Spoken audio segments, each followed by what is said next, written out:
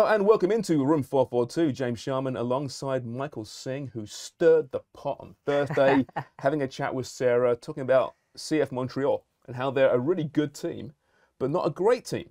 And there's been some backlash to your comments. Surprise. We love social media in this business. So looking at some of the comments on the tweets you put out this past couple of days, Diego says, this is embarrassing. All right. Let's see, Pashol, lots of emojis. Pashol has a clown emoji, and lots of laughing emojis too. Matthew's gone with the clown emoji as well. No explanation, just emojis. That's what we're doing in 2022 apparently. Mark Alexander, no emojis, but ha ha ha ha ha, which is, I guess, is that better than LOL? I'm not sure. It could be better than LOL. Eddie Guerrero has, I think, a yawning emoji. So back to the emojis here, all right? So we're getting the full spectrum here of hate for you here, Mikey. Oh, there, an LOL. Senor G has an LOL. Frank Tibbers, keep sleeping, and some snoring emojis there. JMF, usual crap. But I bet he reads you and watches you every single week. I guarantee you that much. Joe Anthony went into more detail, which is fair enough. I appreciate that, Joe Anthony. Are you serious, Michael Singh, 94? LOL. TFC have one of the biggest heroes in MLS. Of course they should be winning something in the next 5 years. If they don't, it's an embarrassment. This year, Montreal played their heart out under that coach. They are still underdogs. All right.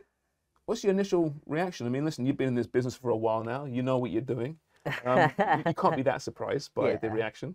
I think that's the thing. I'm not surprised at all. I knew I'd hit probably a few nerves with my take yesterday. That's why it's called a hot take in the first place.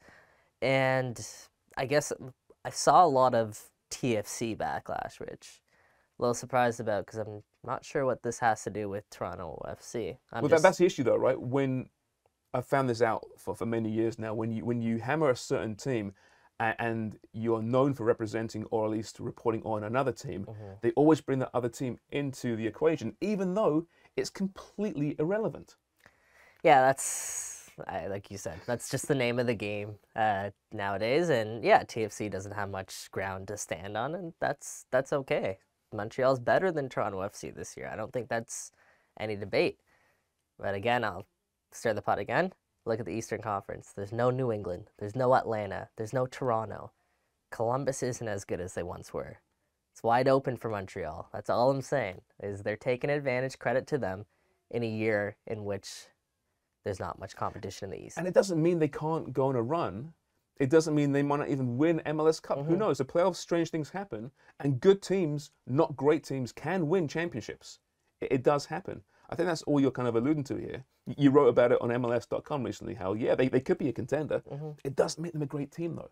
That's all you were saying, right? Yeah, and I wouldn't be surprised if next season they regress back to 5th, 6th, 7th in the Eastern Conference, while other teams who I think are a little bit more ambitious than Montreal, they take a step up. Right, because Montreal's losing, well, one for sure, probably two key players. Yeah. And getting the transfer market there as well. So yeah, listen, this is why we do it. We love provocative commentary. We love polarizing comments, and we welcome them all the time. But I just have to bring those up just because I don't think what you said what was negative in any way. It was actually quite reasonable in my mind. So even if others don't perhaps agree with that, and that's why they're fans and why it's tribal, and it's why we love sports. TFC against Orlando this weekend. What is the mood around the club right now? I've covered this team in years past when they've been poor or they've missed out in playoffs, and this is a worse time of the year to cover any club. The mood just isn't great. Is that what you're getting? Yeah, for sure. The one solace obviously was speaking to Jonathan Osorio yesterday. I think something that's bigger than what's going on with the team right now. But overall, the mood of the group, get the sense that there are some players there that perhaps are looking forward to turning the page on what has been, for some guys, their whole Toronto FC career. So we'll see kind of how the offseason plays out, but I get the sense that they're already starting to think about that, right? It's hard not to when you're at this point of the year, 3 games left. You have the international break around the corner, so maybe some guys are already thinking about Canada. it's yeah, Oh, it's for sure. not a fun time to cover the team. How can some of those players who are struggling domestically not look to Qatar Hmm. in a couple of months' time thinking, okay, it's going to get better pretty soon, but it's hard to motivate yourselves, club-wise, I think, at this point. You wrote a great piece on Hugo Mbongue, who just signed a deal. He's an 18-year-old striker in the TFC Academy who's considered as one of the, if not the top prospect right now. How good is this kid at the moment? He's got room to grow. Obviously, he's 18 years old, but I think there's a lot of good starting points with Mbongue. The one thing that really differs from the strikers that TFC have, namely Jesus Jimenez and Ayo Akinola, is Mbongue looks a lot more mobile, right? And he's still a very big kid. Jaden Nelson told me you wouldn't really be able to tell he's 18 years old just by looking at him because he is a very big kid. He has a good stature, and he's quality. I mean, in terms of over the weekend, he played or midweek, he played a gorgeous pass to Jordan Perusa, and Perusa went in and scored for TFC too. He has that in his toolbox, but he's also a lethal finisher. He told me, he really stresses that part of the game. Ralph Priso, his brother, he told me that 9 times out of 10, if Mbongue gets a chance, it's in the back of the net. So he has that as well. So he's really an all-around striker who's mobile, is big, and hold up, and a lot of good starting points for Mbongue. So they're really excited about him. Still very young, of course, but there could be a spot up front as well next season as well. Who knows what happens with Jesus Jimenez?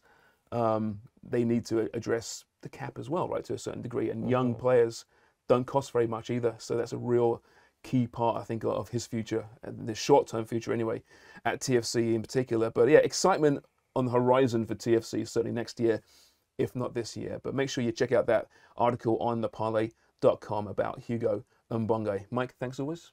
Enjoy your Orlando this weekend.